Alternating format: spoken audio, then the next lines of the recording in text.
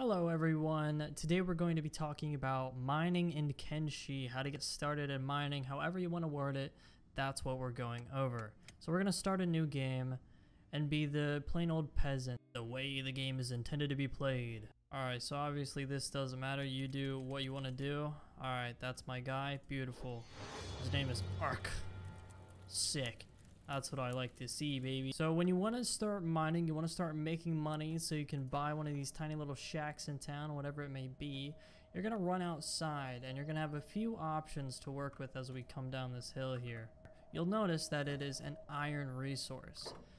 Now you may think iron is a bit better than copper. You know, it sounds more expensive. Heck, it even has a higher quality.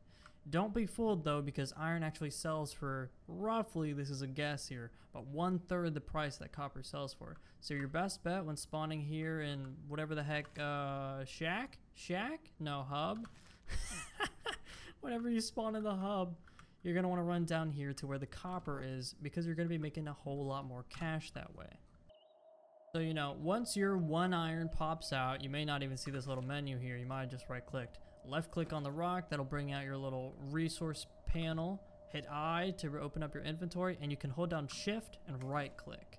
And that will send it into your inventory. Otherwise, you can just pick it up and drop it in. Ooh, that is one thing you want to be very careful of when mining, is hungry bandits. If you have food or anything they think is valuable, you are a target. And you are weighed down by iron or whatever else may be on you.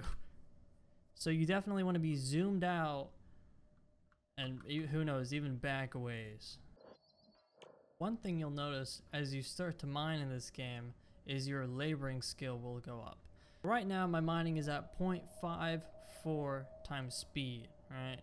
So as I level up my laboring, I will also mine faster. So you don't necessarily want to be switching around your farmers, your miners, you know, whoever's available. You kind of want to keep them in their specific trade.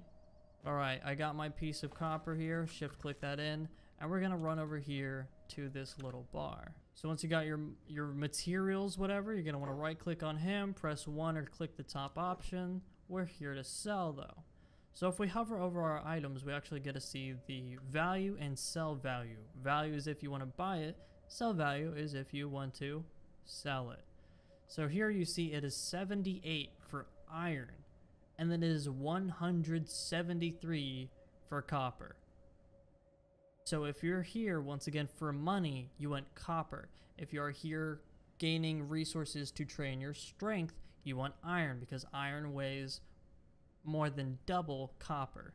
So if you have a limited inventory space, you want to maximize that weight. Anywho, that's going to wrap it up for this one. I hope you all enjoyed. I hope you got something important, helpful out of this. I'm going to be trying to deliver some more bite-sized tutorials so you don't have to, you know, dedicate half an hour to figure out how to left click, right click. Shabam. I love you, God bless, and goodbye.